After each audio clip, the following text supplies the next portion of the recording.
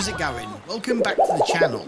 In this grounded tutorial, I'm going to walk you through how to get the fin flops, which will increase your swim speed, and it's an absolute must-have to reach the underwater lab.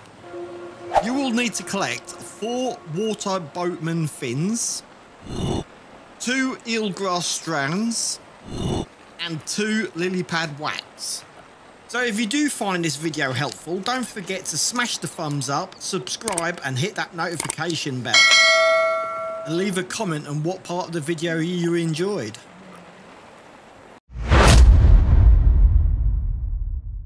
You will need a pebblet dagger, a pebblet spear, and also a gill tube. But you can do this without the gill tube.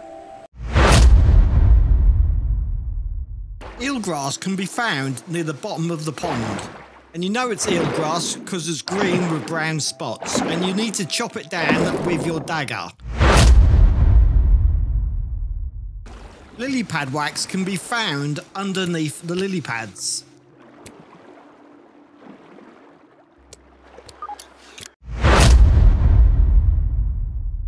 A water boatman can be killed easily using any kind of dagger or other combat water tools, but it is recommended to attack it when it is moving slowly or it's not moving at all, to get multiple hits before it attempts to swim away.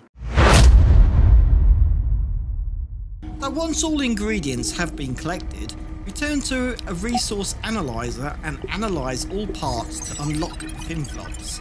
Now return to the crafting table and craft the fin flops. Now you have extra speed while swimming underwater. So I do hope you found this video helpful, and if you did, smash the like button as it does help the channel out on YouTube. And I will see you in the next video.